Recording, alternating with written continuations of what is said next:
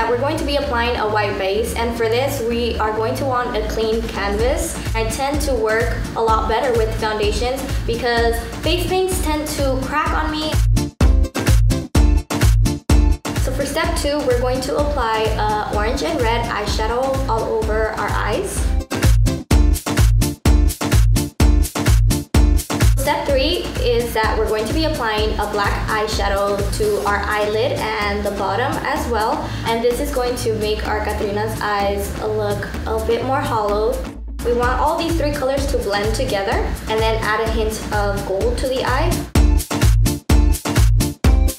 We're going to draw half a circle around our eye, and this is sort of like a half flower, and we're going to be adding gold gems to the circles. Now we're going to draw our skull's nose, and we're going to do this by drawing 2 half triangles around our nose area and then adding a hint of glitter. Next up, we're going to apply a black eyeshadow onto our cheekbones to define our skull a little more. You want to use that black eyeshadow to give it a more chiseled look. To make the skull's teeth, I'm going to be using a black eyeliner. We're going to connect this with our black eyeshadow contour that we just applied and then start drawing lines as if it were the skull's teeth. Once we get to the inner part where the lipstick is at, we want to sort of blend the eyeliner a little.